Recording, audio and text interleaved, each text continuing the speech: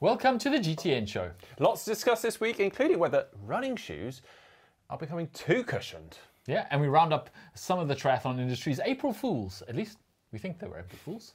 An attempt at the longest triathlon record and a thrilling indoor triathlon around an athletics track.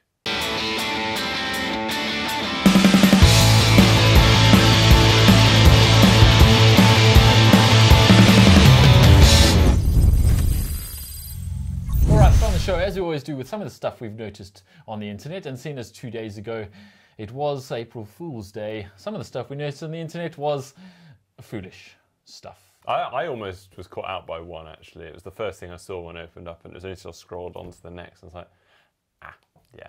I had to scroll back and just check again. He says it was actually hours later. He was like, Yeah, I probably shouldn't have shared that with the whole WhatsApp group. Oh, that's awkward.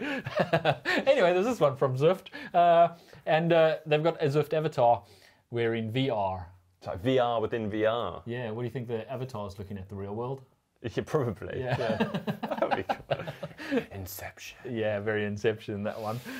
What's this one? Salomon Running and Courtney DeVolta have a new running vest. Yeah, they seem to have done a little collab on what they call the S-Lab Ultra Spark, which includes a carbon toothbrush, some dental floss and various other things that you can wear on your front whilst you do an ultra marathon. And I actually read through the comments, and this was actually the one that fooled me for a moment, because I was like, I mean, it looks quite well made. It's easy to reach. Yeah. Yeah, a lot of people also were fooled. Like, hang on. Here's another one that could be real, except for maybe the last line. Outlaw Triathlon, due to the previously advised road improvement scheme, affecting the bike course at Outlaw Half Nottingham, we've been requested by local highways to use the Regatta Lake Perimeter Road as an alternative route. The course will now consist of 18 laps of the lake in an anti-clockwise direction. And then the last line, which gives it away, says drafting will be permitted if not positively encouraged, which you would have to do if you were on a lake loop 18 times. I've been around that lake a few times on the bike, and I would not like to do 18 laps. Yeah, well, I mean, looking at the T100 routes, it's not that far-fetched, is it? Very true. Moving on, Challenge Roth said that swim drafting wouldn't be banned. Challenge Roth. It said, for this reason, there'll be a mandatory distance of 4.5 metres, and to control this, Race Ranger will be deployed when swimming. If someone is caught drafting in the water, the penalty must be served at a specially installed penalty buoy directly in the water. Yeah, out of a duty of care, we will hand out a swimming noodle to anyone who needs it while they serve their penalty. I mean, some people wouldn't complain too much if drafting was banned in the swim. Certainly help. Quintana Roo has released a VPRE, which is their VPR electric. It says, taking the intimidation out of tri. Faster with less effort. 28 miles per hour for 112 plus miles equals record times in your next Ironman triathlon. Tempting. Very tempting. And it's solar powered too, apparently. Another one from Pro Tri News. They've been acquired by Barstool Sports. They wish. Yeah, that'd be pretty cool, wouldn't it? I mean, how much do they have to pay Barstool Sports to buy them? And final one, this is quite a cool one from Precision Fuel and Hydration. Anyone remember the old Pez dispensers? Well, they've created their own Pez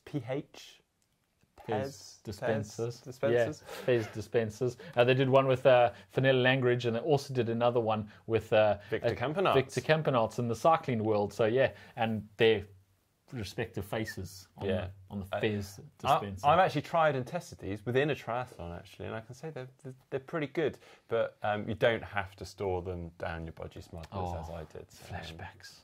Okay, and one final React thing we spotted on social media, and really not an April Fool's, because this one's very not great. No. Emma Pallant's not having a great time. Yeah, she's come off her bike and preparing for Oceanside in between T100 Miami, where she ended up in hospital after a heat stroke.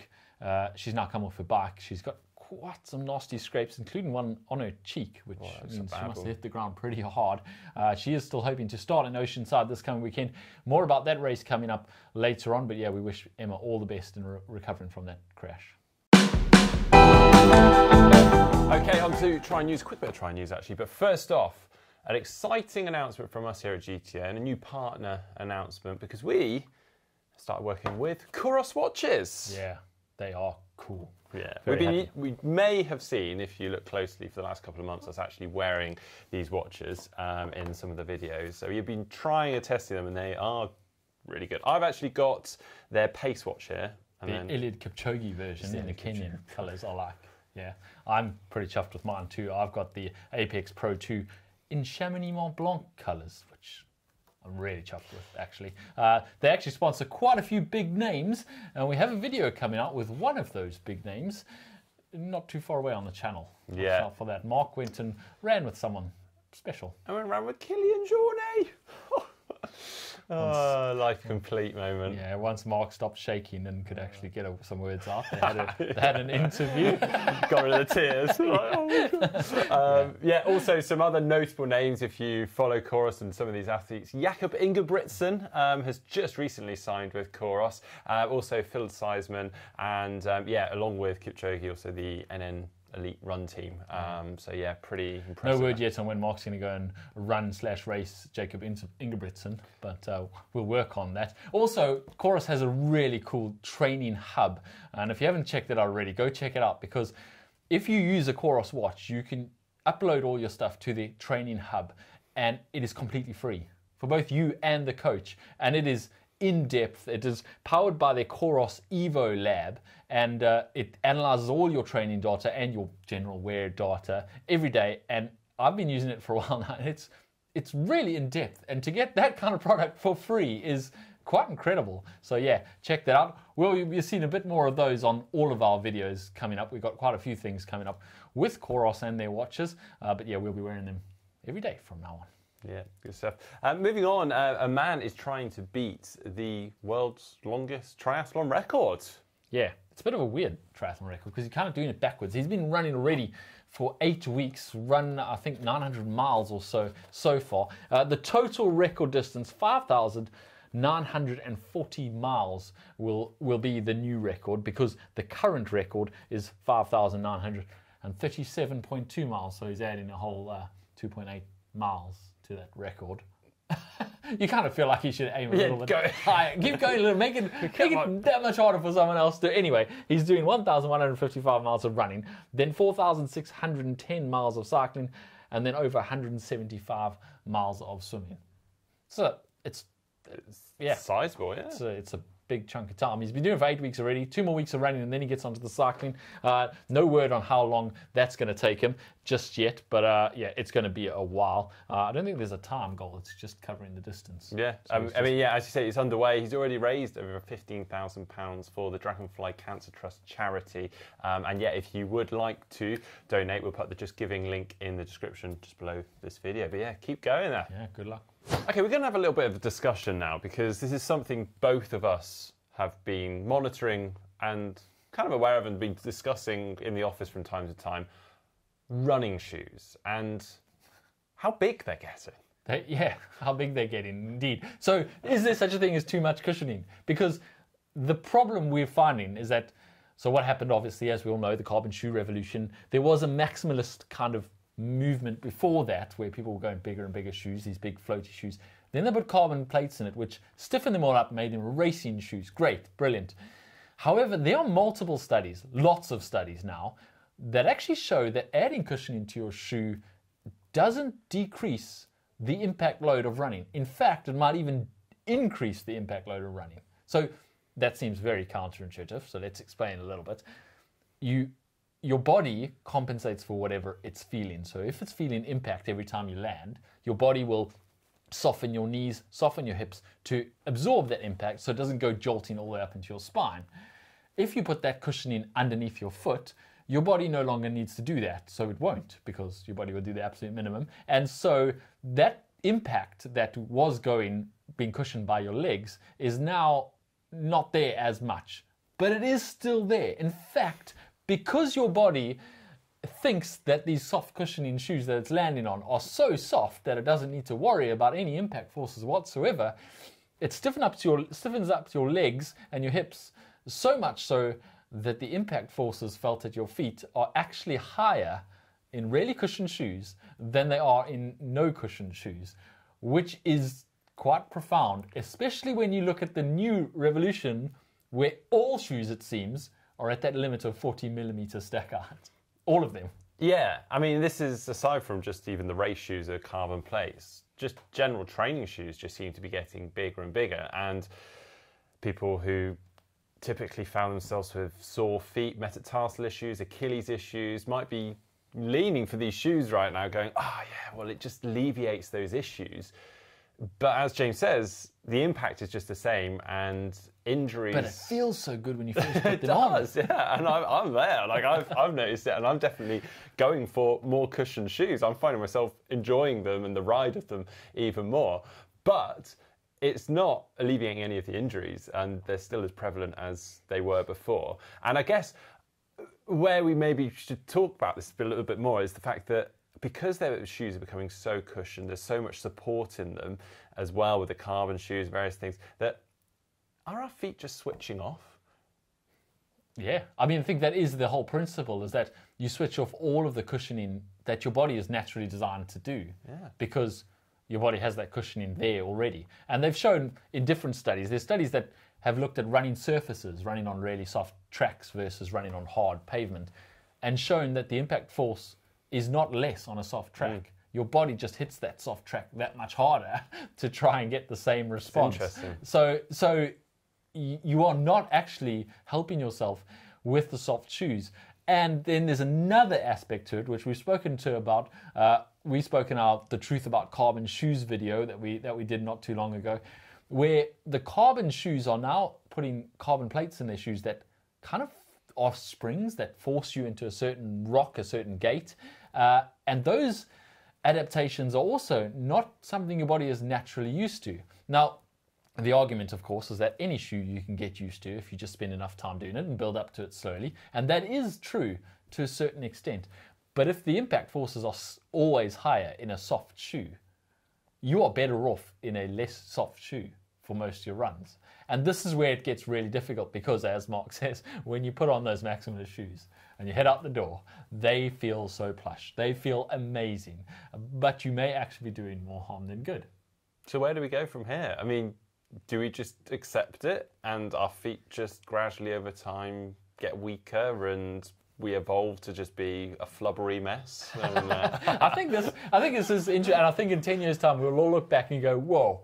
What you were know, we doing? much like we all look back at the barefoot craze where everyone wore Vibram 5 fingers and ran in those, and we look back and you go, "Whoa!" But they had strong we feet. went way too far on that side of the pendulum, didn't we? And now we're going way too far on the other side of the pendulum. And in a few years' time, we're all going to look back and go, "What were we thinking?" Because I really do think that these are doing more harm than good. And obviously the times are going faster and faster, so people are going, there's no such thing as a bad shoe if it's making you faster.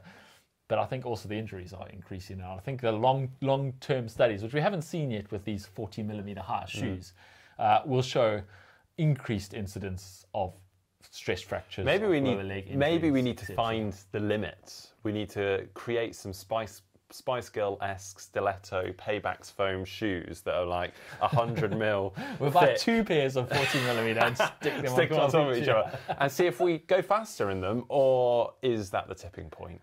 Well, yeah, but we probably will go faster, Mark, until our foot breaks off. And this is the point.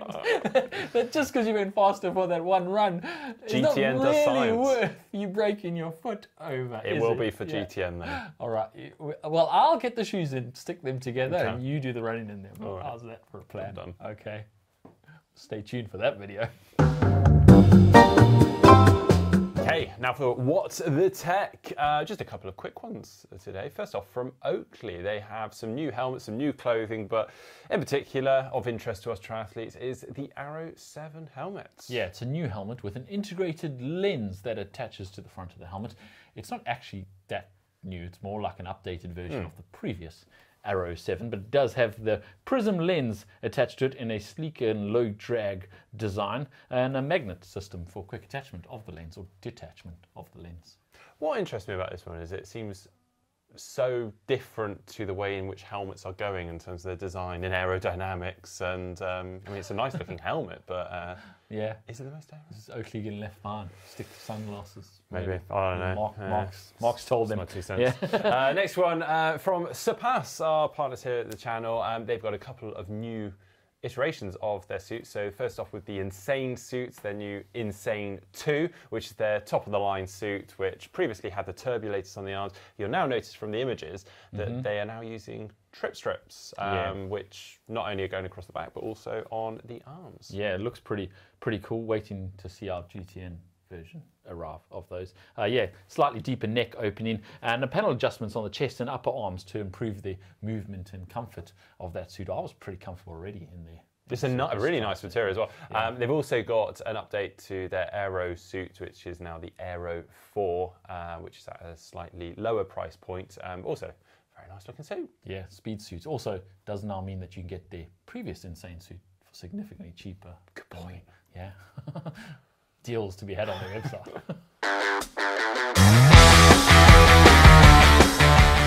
All right, now it's time for some race news. And we had some exciting racing this past weekend, if you missed it.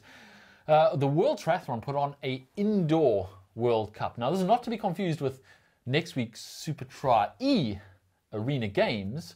They are both indoors, they're both in an arena. However, they are slightly different in that the World Triathlon Indoor Cup actually happens on your bike and running around an indoor track. So there's no virtual Zwift or treadmills or turbos in sight. You actually swim in, you actually bike and you actually run. You swim in a 25-meter pool inside the track, and then you bike around the outside of the running track, and then you run around the inside of the running track. Short and fast racing, knockout thing, so they can only have, I think it's 12 athletes per heat, 2 per lane, and then you get knocked out, you go through into semi-finals, you get knocked out again, you go into the final. And it was pretty exciting racing. It's all kind of a new concept, but it's also not at all a new concept. No, I mean, it's actually been done. I mean, the same course in Livin has been used a couple of times before for European Cups. So this is just the first World Cup that has been hosted at this venue and indoors. But also, way back in 1993, Bordeaux actually hosted a very similar format, a swimming pool made and built in the middle of a velodrome. Yeah, that was actually interesting. We were watching the highlights of that, and because it's a velodrome and they're obviously boards, you can't get any water on the boards, otherwise someone's going to die. So after they got out the swim, they actually had to completely towel off, like with a referee standing there watching you, making sure you were actually dry before you're allowed to go. You didn't have to do that at this World Triathlon because it was actually an indoor running track, so it was made out of tartan, so there was no slipping, although they were riding their bikes on tartan, which must be an interesting feeling. Yeah, anyway, it was very entertaining to watch, and actually, yeah, I think it has quite a future. It's exciting racing. I mean, I've heard from a couple of people that were there on the ground and said the atmosphere was electric and really they cool. sold something. I think I heard 5,000 tickets over the course of the weekend, 3,000 for the final. So people wanted to watch it, and for good reason. It was exciting. So the women's race came down to a final of most of the big names you would expect. Vicky Holland was disqualified from her semi-final and knocked out because she didn't rack her bike correctly. Not exactly sure how she racked it incorrectly, but it wasn't their normal bike rack. She admits to that she should have known the rules. She also got sick after Hong Kong, which apparently lots of people did. Apparently that was quite a thing. But anyway, she was taken out of it. But most of the big names were there on the women's side, and it came down to pretty much a sprint finish with Gwen Jorgensen actually surprising a few people. She was kind of off the back on that last bike leg, slipped off the pack a little bit going around all those sharp bends, and then she managed to run her way all the way up onto Georgia Taylor-Brown's shoulder going into that final kick for the line. She managed to get third, Georgia Taylor-Brown in second, with Laura Lindemann taking the win there in fine style, and actually definitely putting her name in the list of Olympic contenders, I think. She's on fire. Yeah. And the men's side, also a very close finish, as you'd expect. It was Vessel Thorn that actually pushed ahead on that final lap and managed to hold on to that lead to take the win, just ahead of Vincent Louis, and then Kasper Stornes, also from Norway, taking third place there. Yeah, and this is interesting. You see Vessel Thorn's post afterwards? He did the whole thing with a broken toe. All the races. He broke it like really early in the day, I think. And yeah, he did all the races with a broken toe and won overall. Yeah. That is very Hardcore. impressive. Yeah, very impressive. Ouch. But yeah, we've got more racing coming up this weekend. Very big race. We've got Oceanside coming up, and the field is stacked. Absolutely stacked. There's like something like 120 pros on the start line. Wow. 82 male pros, I think. Yeah, absolutely stacked. It is the first of the Ironman Pro Series, which is the new series with $1.7 million in prize money at the end of the series. And you obviously get points for up to 5 Ironmans and 70.3s. And it's quite an exciting series, and clearly the pros are on board with it because don't think Oceanside has ever been this stacked before. No, and we've also heard actually that some of the races are actually becoming oversubscribed. Now, Ironman said that their Pro Series wouldn't be capped and there wouldn't be a limit. Maybe they weren't quite expecting this many athletes to try and enter in. Yeah, we've heard that Texas, which is coming in a few weeks, is oversubscribed, and people who want to get in actually missed the entry deadline because they've closed the entries and said it's full despite the entry deadline not having happened.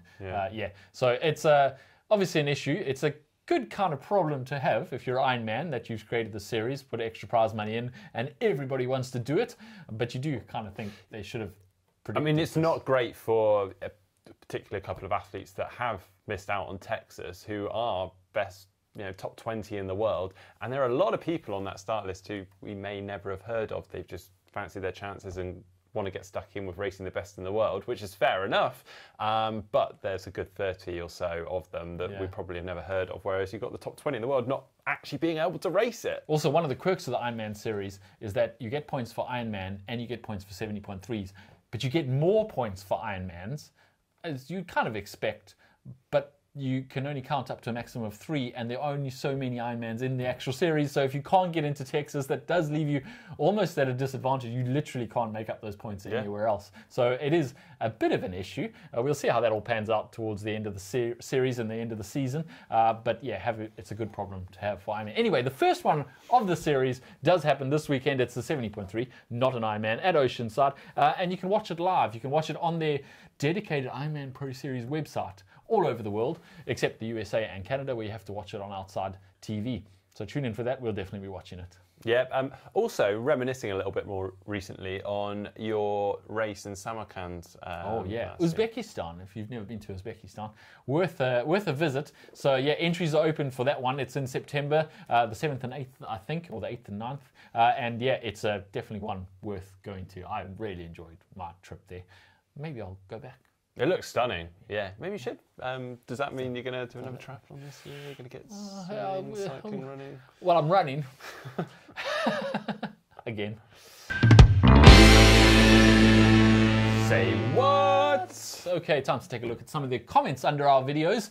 Unsurprisingly, the one you guys commented on a lot was Mark in a wind tunnel wearing Speedos.